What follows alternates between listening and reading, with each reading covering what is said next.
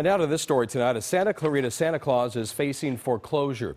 Now the family that spent years bringing gifts to children could use a Christmas miracle. CBS 2's Tom Waite is live in Santa Clarita at this hour with their story tonight. Tom? Yeah, Jeff, this family does need some help from the community here. Every holiday season, they give away so much, and now they need a little magic of their own. Cell phone video captured the electric moment that Santa and Mrs. Claus made their celebrity entrance at the Valverde Boys and Girls Club toy giveaway.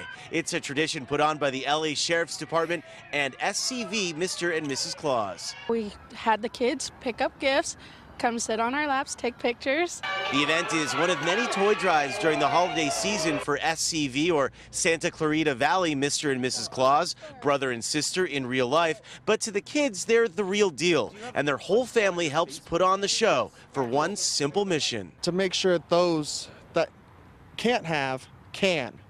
We don't want to leave a child behind. It actually brightens my spirit because I love kids. For a decade, the family has helped others in the Santa Clarita Valley buying and collecting donations for kids in need. But this year, the family needs a holiday miracle of their own. They've fallen on hard times, and their family home is in foreclosure. They need more than $20,000 to keep it. Otherwise, it will be sold at auction in January. Trying to catch up on everything, the mortgage.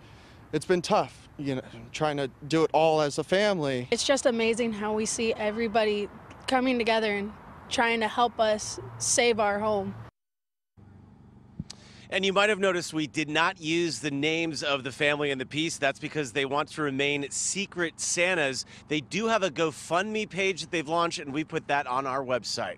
Reporting live in Santa Clarita, I'm Tom Waite. Back to you in the studio. All right, thanks, Tom.